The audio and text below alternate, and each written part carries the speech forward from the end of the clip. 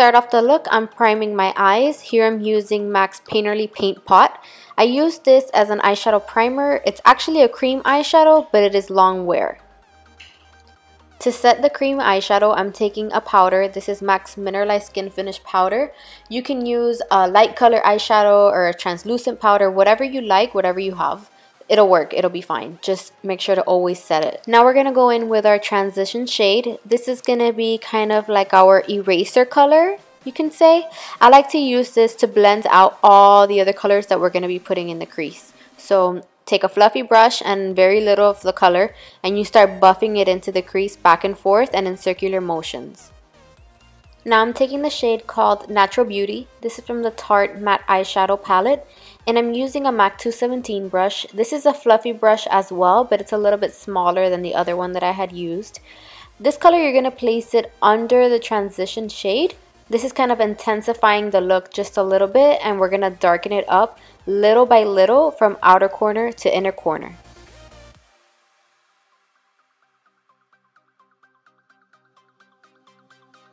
Here I'm doing the same thing to the other eye, and again blending back and forth and in circular motions. When I get towards the end of the eye, I also like to pull it outwards just a little bit so it can smoke out towards the end of my eyebrow and looks like a nice V shape. After that, I like to go back into my first fluffy brush with a little bit of that transition shade, and I like to buff out the edge of the eyeshadow that I just applied, just so it looks really, really smooth and blown out.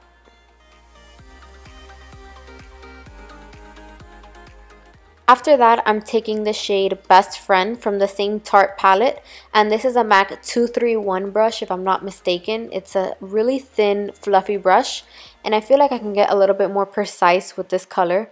I just pack the color on the tip of the brush, I tap off the excess, and we do the same technique we've been doing since the beginning. We go from outer corner to inner corner, and you buff in little by little.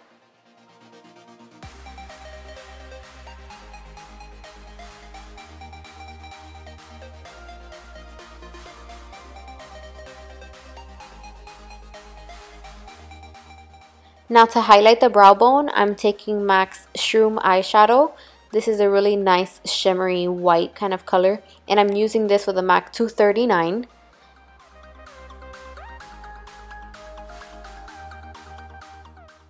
This is also really good to clean up any blending that went too high and is too close to your brow bone.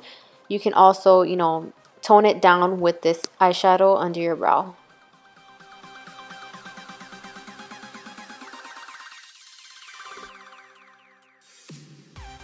Now I'm taking the color Bombshell from the same palette and a MAC 239 brush. We're going to use this to darken the lid so that when we do the nude liner, it can really stand out. The easiest way to make this work and look okay, you have to work in sections. So I grab the brush, I dip it into the color, I tap off the excess as most as I can, and I pack the color on my lid.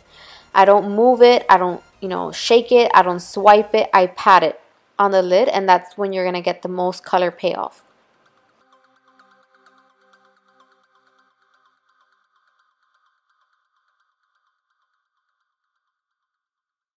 After you finish packing on the color as intense as you want it to be, you're going to take the same 221 brush and you're going to buff out really softly the edges of the color.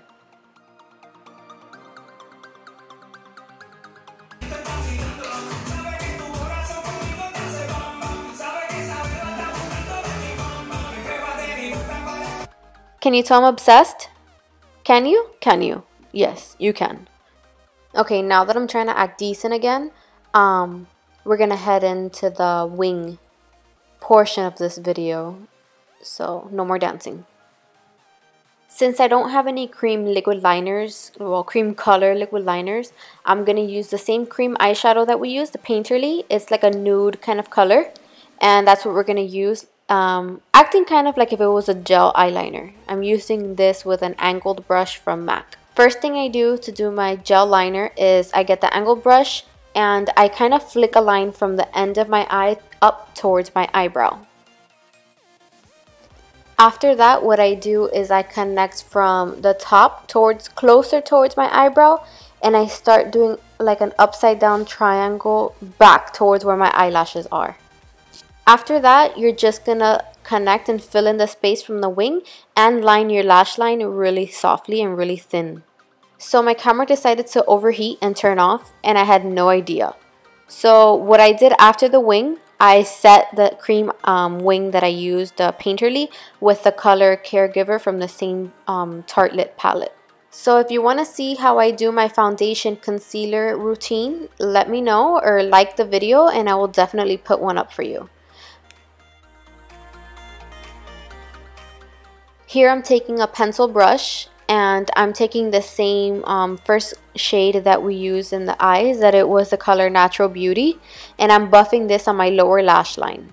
We're kind of going to do the same thing that we did to the top of the eye on the bottom.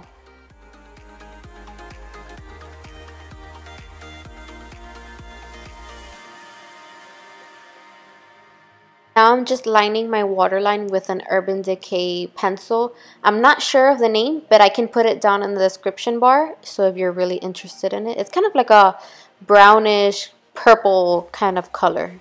It's really nice and it glides on the eye really smooth.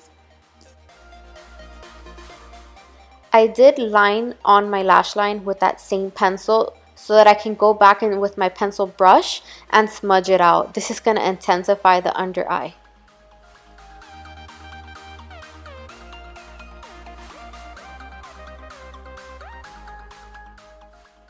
Believe it or not, I kind of planned this look around a new ColourPop eyeshadow that I had bought, but for some reason I couldn't open the damn thing.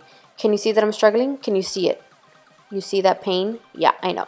So instead I took a MAC pigment, a really old pigment that I have. Honestly, I don't even think that they have it anymore. And that's what I popped in the inner corner of my eyes, just for a little bit of sparkle.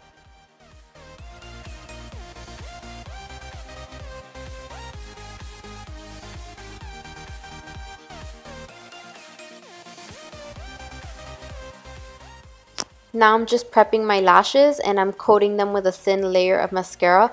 I'm using Maybelline's Big Shot mascara. It is the bomb. I love this mascara. I'm obsessed. I decided to put my lashes on with the camera off because I struggle so much doing it to myself. I'm using Lily Lashes in Doha. Now I'm going to contour my face, and what I'm using is the Anastasia Beverly Hills Contour Kit. This is the powdered version from light to medium. The color I'm using is called Fawn, if I'm not mistaken. And I start from the back of my face towards my ear, and I carve out my cheekbone really lightly. I go over the temple, on my forehead, and around my jawline.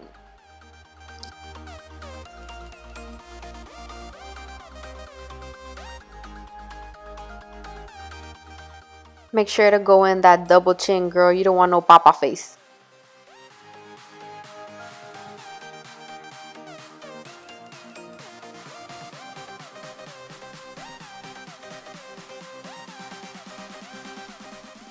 So for bronzer, I've been really loving Mineralized Skin Finish in medium tan. I used to love Hoola from Benefit, which I still do, but this mineralized one is a little bit lighter and I feel like it looks really nice on my fair skin tone. I like to bronze after contouring because I feel like I get to blend out the contour just in case it's a little too harsh sometimes. It's my favorite way of doing it. To brighten up my under eye, I'm taking the same Anastasia contour kit. I just took the banana shade and I'm stamping it on under my eyes really softly. This is going to help me look a little less dull under the eyes. And I like to put a little bit on my forehead, just dust it very softly, and on my chin.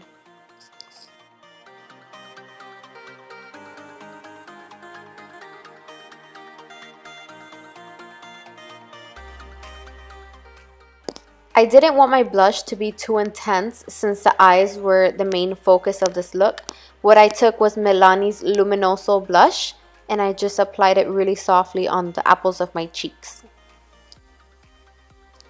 Now for the funnest part of the look is the highlighting. Here I'm taking Laura Geller's Gilded Honey and a really beat broken down fan brush. Don't judge me, I know it's super ratch, but it's how I roll, it's how I do.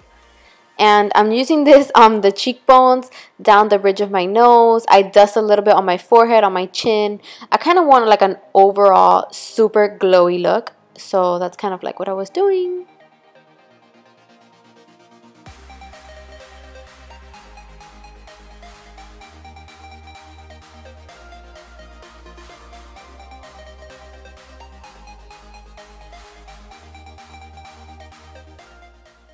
After highlighting, I like to go back in with my blush brush. No extra product, I just like to blend it all together so it's nice and smooth. For the lips, we're going to keep it simple. I'm taking MAC Strip Down Lip Liner. This is a nice neutral nude that matches with every lipstick, I feel like. And I'm taking Honey Love Matte Lipstick by MAC as well.